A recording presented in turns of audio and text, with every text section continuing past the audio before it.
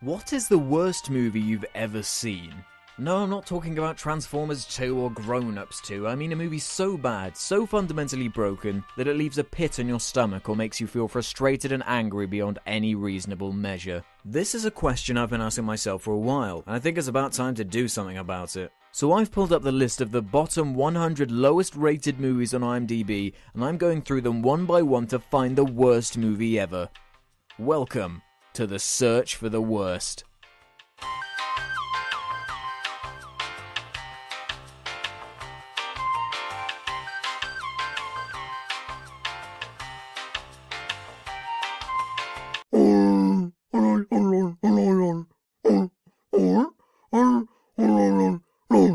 Was that annoying? Irritating? Did it drive you up the wall just a little bit? Well then, the Star Wars Holiday Special is the special for you. Every bad decision or mistake possible was made by this movie. And I guess technically it doesn't even count as a movie, because it's a special holiday thing or whatever. I guess it counts as a TV movie technically, but it is 2 hours long pretty much, so I'll make an exception because it deserves the accolades. Listen up, cowboys. This might be the worst thing I've ever seen in the history of my life or anyone else's. At first it kind of glossed over me how atrocious this product is once I finished watching it.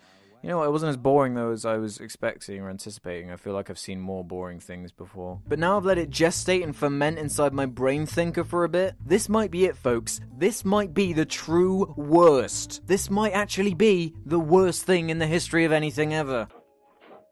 This is unbelievable. This is unfucking believable. The holiday special is loosely based around a Wookiee holiday known as Life Day. I'm not really sure what the origin or importance of the day is, but I'm also pretty certain that it doesn't make a lick of difference. The real anchor that pulls this movie further down into the depths of appallingness is how, for some reason, it is based around Wookiees. Totally, completely devoted to Wookiees. You know, the furry, giant, yeti-looking creatures who can't speak English, and who are designed around being purposefully non-human beasts who are supposed to be intimidating and scary. And when I say the movie is based around them, I mean it is absolutely obsessed with them.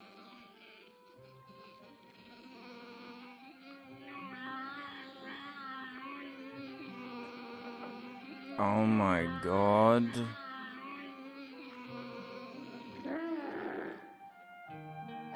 You fucking serious? Not only do we see trivial nonsense like the Wookiee mother cooking their Wookiee dinner, but we also see truly bizarre scenes of Wookiees watching what might as well be pornographic material, or unintentionally scary dancing show things. The main thing about this special is that it's a complete incoherent mess. There's no dialogue for the majority of its running time, because it really is just a bunch of animals screaming and clawing at each other, at least until there's an appearance from one of the first movie's cast members, or a bored-looking celebrity cameo. They even give Chewbacca a fully fledged family: Marla, his wife; Itchy, who's either his dad or dad-in-law, I don't care, and his son Lumpy. Great naming conventions, just wonderful. Now I know this is supposed to be designed for kids and everything, but this movie ruins Wookiees in the same way the prequels completely ruined Yoda. It took something inherently interesting and cool and applied a bunch of unrealistic character traits and other nonsensical nonsense. The Wookiees in this might as well just be very, very hairy humans. They act exactly like humans, but they just can't talk. They have appliances, toys, chairs, and a whole bunch of screens to watch various forms of entertainment on. And take careful note of that last part, because not only is it really, really stupid, but it's actually imperative to the running time of whatever the hell this thing is. They're entertainment mad, these Wookiees. George Lucas, as the creator of Star Wars, said himself, and these are his exact words: "If I had the time and a sledgehammer, I would track down every copy of that show and smash it." Now, doesn't something seem kind of fishy about that? Surely he had to sign off on something. He must have at least known about it. And he probably could have stopped it if he cared enough. But anyway, so what takes up the majority of the running time? Well, that's a very good question. Despite it being 2 hours long, it's one of those experiences that you remember taking a hell of a long time to be over, but at the same time, you can't remember anything specific about it. The first scene of note is a truly strange dance sequence that takes place on what looks like a carbon copy of the hologram game from A New Hope. When I was watching the special, I took it upon myself to record my genuine first reaction to it, which I'll hopefully do for all movies in the search for the worst from now on. It might help to convey a more genuine level of emotion instead of trying to replicate it later. The whole dancing thing isn't particularly impressive or memorable, but what is memorable is the truly terrifying music. Okay, I can deal with the actual thing, what's happening right now, but it's the music that's freaking me out. Okay, maybe not, not at all.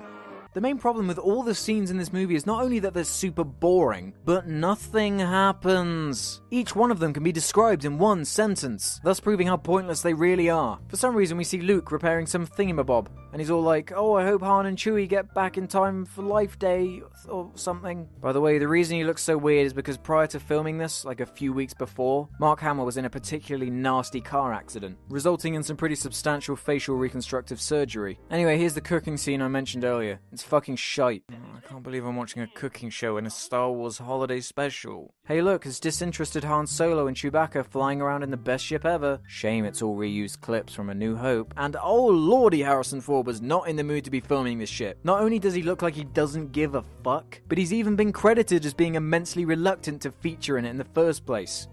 I wonder why. He just doesn't care. It's so awesome, he doesn't give a fuck. He's probably just literally reading the lines off whatever's in front of him.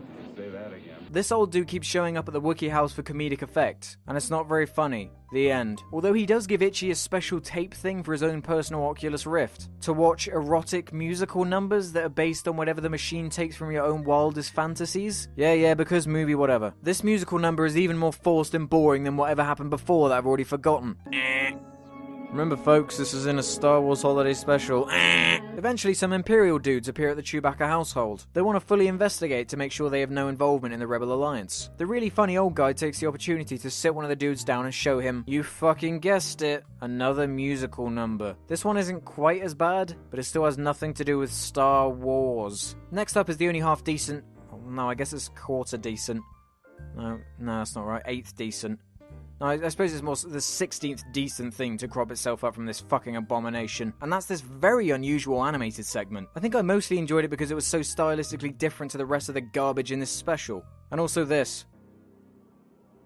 What happened? Well, somebody... What? What happened? The animation is all over the place. It really is a clusterfuck of random ideas and other laughable scenes. While the idiot kid Wookiee is being all meta and watching the animation that we're watching, a couple of stormtroopers take it upon themselves to smash up the kid's room and break all his stuff, which leads to the next scene of note. A fake tutorial advert thing, where this old guy pretends to be a robot. I think. They keep doing this effect where he's supposed to be glitching out or something. It's very confusing, and it's certainly not entertaining or funny. Now let's get started, shall we? What? Next up is my least favourite scene in the entire thing. The Mos Eisley Cantina romantic subplot with another musical number. Surprised? Yeah, me neither. We don't know who anyone is, and they kind of expect you to just care about this guy who has a mini volcano on his head that he drinks with. What if a bird was flying over and it took a shit and it landed in the hole? Would that mean that you just drank shit? What possible evolutionary advantage would this have? So stupid. So stupid. It's not Star Wars. What is this? Chewie and Harrison Ford finally show up at the house and kill a stormtrooper who was just doing his job. Chewie awkwardly reunites with his family, then they all grab an orb and hold it into the air, whatever that means. They then dress in red robes and fly through space. Look, I know they're not really flying through space, but it sure damn looks like they are. Why? I don't even care. All of your favourite characters from the Star Wars franchise show up to finish the ceremony that does something maybe I don't know. Then Carrie Fisher sings a song to the Star Wars theme. There's a montage of random clips from A New Hope, then the movie ends. See, I guess that wasn't so painful. Well, that's because you didn't have to watch the whole thing. Each scene goes on far too long, and I'm pretty certain that no kid would find this entertaining, even if they were a huge Star Wars fan. It's so bloated and lacks any sort of guidance that it's completely maddening. But I do have to admit, it is fascinatingly maddening. I would never tell anyone to watch this, like, ever. I'd never say that you should waste the time, but if you're a huge Star Wars bitch or just curious, I guess it would be slightly better than having a large bird claw your eyes out. And you have permission to put that on the box, LucasArts. So where does it stand on the search for the worst list? Now, this is tough because while it is boring and the worst thing ever, I still don't think it's as awful as Birdemic 2. When we get to this level of comparison, we have to start to think about its level of competency as a film. And while the holiday special sucks, it sucks fat cocks, it actually does have editing and the camera at least points at the things it's recording. The same cannot be said for Birdemic 2. It's also less boring than the Yugi Loves. I don't need to justify any further to you, leave me alone. And up next for the search for the worst is... Interesting. This sounds absolutely gripping. That's sarcasm, by the way. I've done it. I've finally seen it. I've sat all the way through the infamous Star Wars Holiday Special. Now, what do you think? Did it look as bad as I thought it was? Do you think it deserves the place it got on the list? Tell me what you think in the comments below. Hey, and check out the complimentary video that goes with this one. It's an edited down version of my genuine first reaction to watching this craziness. Quite a long video, so you're gonna have to stick with it, but hopefully it'll be entertaining, I don't know. I'm hoping to do it for every search on the worst flick I do in the future, as long as people like it and stuff. Anyway, so as always, thanks for watching. All comments and ratings are very much appreciated. Make sure you check out my other channel, Jar Media, and the Search for the Worst playlist for more. I'll see you next time. Bye!